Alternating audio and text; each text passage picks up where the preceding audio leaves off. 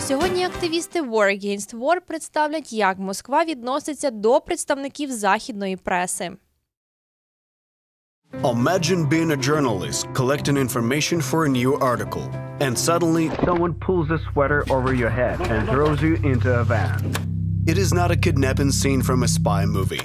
This is a true story of what happened to Evan Gershkovich in Russia. Evan is a journalist for the Wall Street Journal Moscow bureau. He has lived in Russia for 6 years and has written for international media such as Agence France-Presse and the Moscow Times.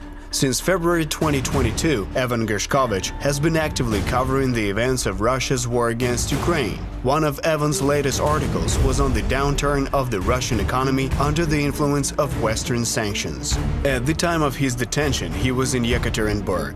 There, he met with local civil servants and prepared material about the Wagner Group PMC. He planned to tell how this private military company recruits convicts and about the Russian residents' attitude towards it and its owner Yevgeny Prigozhin. But Russia's Federal Security Service believes this is espionage. Evan Gershkovich was accused of allegedly trying to obtain classified information about the activities of one of the enterprises of the Russian military-industrial complex. The journalist faces up to 20 years in prison. The Wall Street Journal Moscow bureau Gershkovich used to work for is accredited by the Russian Ministry of Foreign Affairs. Previously, this accreditation instilled a certain sense of security for foreign journalists in Russia. However, the Russian authorities sent a message by arresting Gershkovich. Now no one can feel safe there. Evan Gershkovich is the first journalist arrested on espionage suspicions since 1986.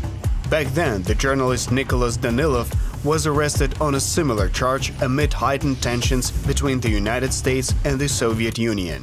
However, there is an opinion that the American journalist was detained to replenish the Kremlin's exchange fund. The Ministry of Foreign Affairs of Russian Federation claims that the US illegally arrested up to 60 of Russia's citizens, and most likely we will see who Russia wants to get in exchange soon. Same as it happened in December 2022, when Moscow exchanged Brittany Griner, the US Olympic basketball player, for the arms dealer Victor Butt.